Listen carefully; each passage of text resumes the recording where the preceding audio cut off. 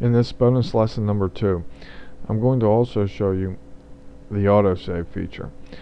Once you have actually rendered through Fryrender, whether it's through Maya or independently outside of Maya, the Fryrender also autosaves your DSI file, your output DSI file, your output Keller file, and your scene file.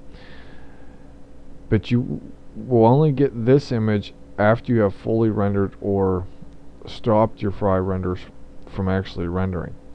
Once you hit your once you hit your render button in Maya, you will get the scene file, your output DSI file, and your autosave file.